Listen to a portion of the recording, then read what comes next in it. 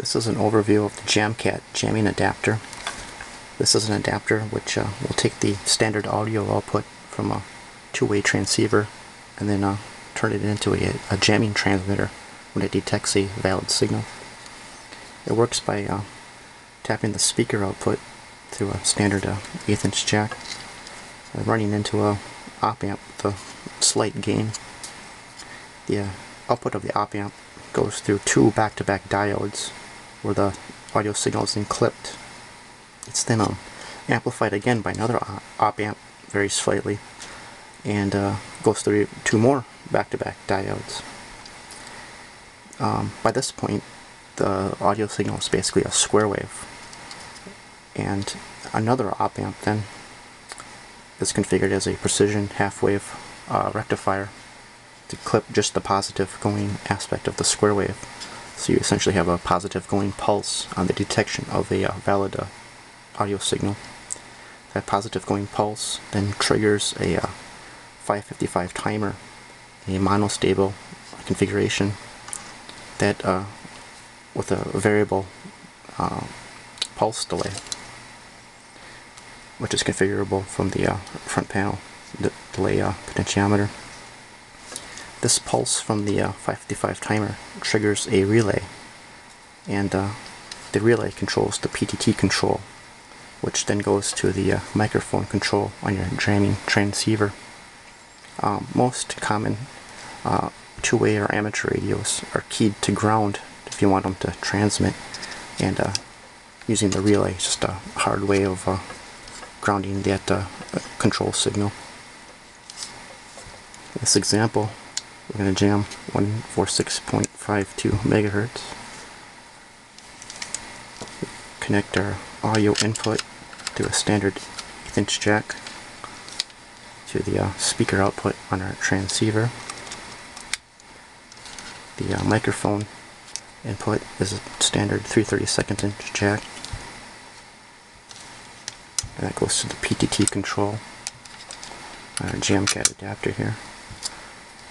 Again, you have to set your squelch really tight because noise bursts and stuff will also trigger the jamming transceiver, and you don't want that. You want just valid signals, otherwise it'd always be transmitting. It could potentially give away your location. There is a noise generator based on a Zener diode that also helps to mask your jamming transmissions in certain aspects. This receiver will be tuned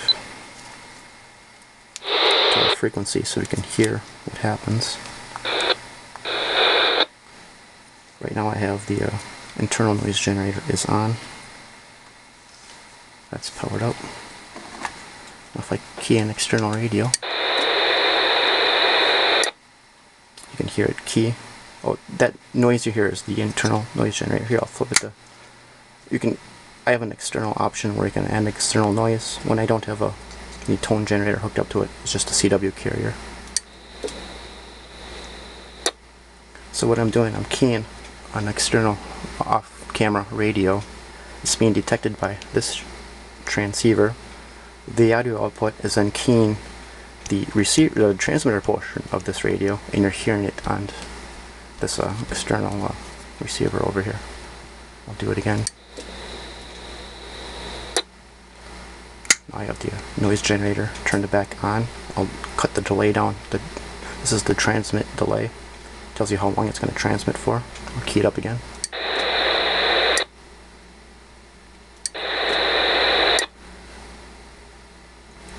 So essentially what we're doing is any detected activity at this test frequency, 146.52 megahertz in this case, would automatically cause the jamming transceiver to key up and override that transmission with the noise masking. This is of course very handy in tactical applications. Military type stuff is often used for battlefields or stuff like that. I'll set the delay. There is if you set the delay too low, I think it starts to, the relays start to chatter.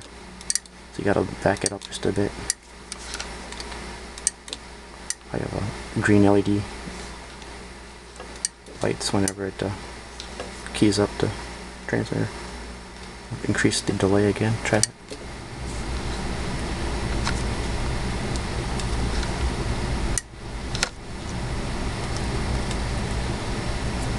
Oops. Alright, that's it.